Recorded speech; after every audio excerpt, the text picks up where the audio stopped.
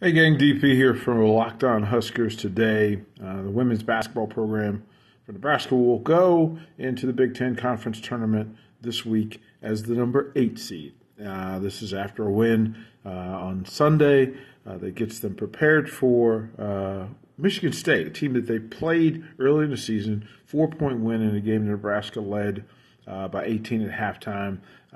Michigan State made a late run, made it a 4-point game. The Huskers win at 71-67. The bracket is tough. Let's be clear that that's what happens in the Big Ten Conference. If they get a win there, then, well, it doesn't get any easier. Oh, by the way, there's the number 1 seed, Indiana, waiting for you. So the women Huskers have their hands filled, but that's okay. All things doable. Credit to Jazz Shelley. She finished the season with a 19-point, 13 rebound, 6-6 effort to help the Huskers get the win on Sunday. Thursday, 11:30, it's Nebraska versus Michigan State. I'm DP with Locked On Huskers today.